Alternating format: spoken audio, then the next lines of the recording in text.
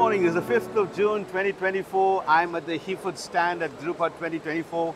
It's a pleasure to see so many new machines that Heaford is showing here, and a pleasure to be here with David Muncaster, who's the Managing Director for Heaford.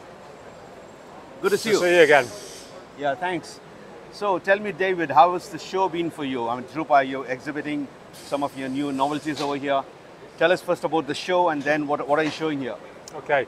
So yeah, the show's been great. Obviously, it's 8 years since the last show, and great opportunity. I think everyone was a little bit nervous how drupa would be after such a period of time, but the footfall's been great.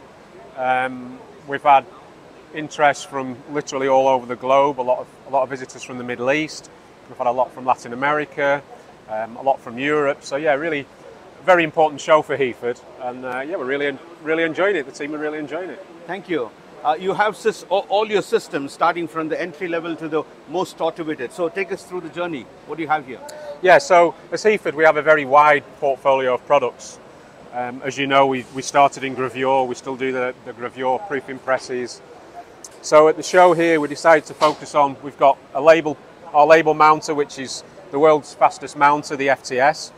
We're also introducing a new version of the FTS for mid-web, which is there's a convergence between the narrow web going wider and the wide web coming narrower. So now there's this field around narrow mid-web.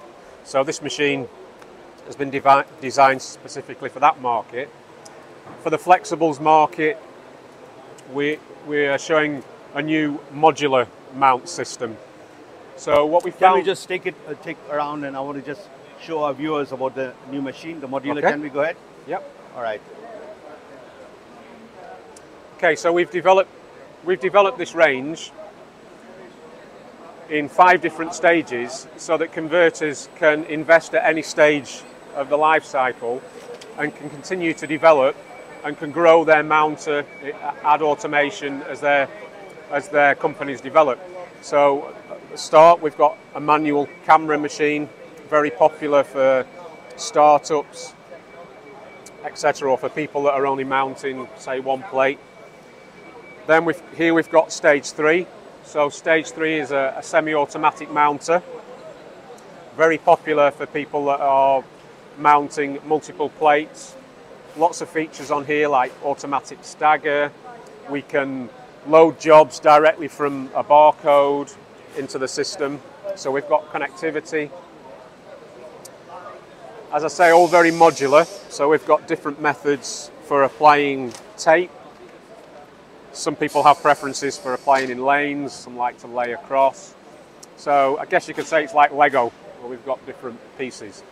And then finally at the far end, we're introducing our new completely automatic, fully automatic mounting system.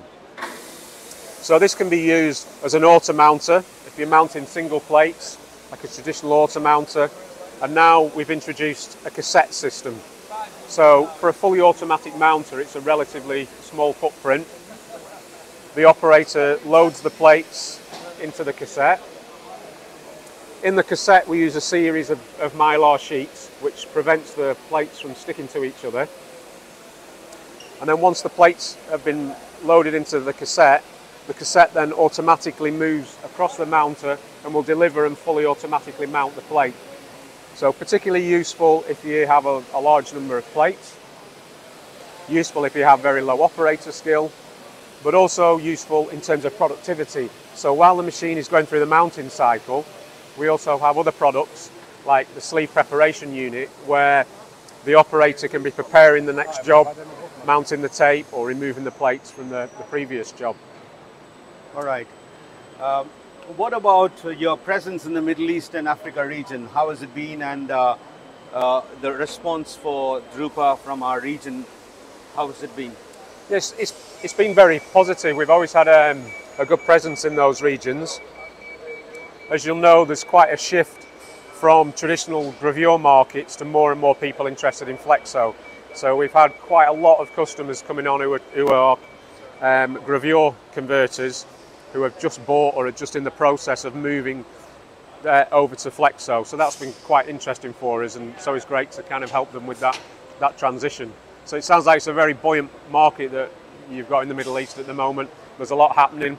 There's a lot of investment going into there. I'm sure you have some installations in that region.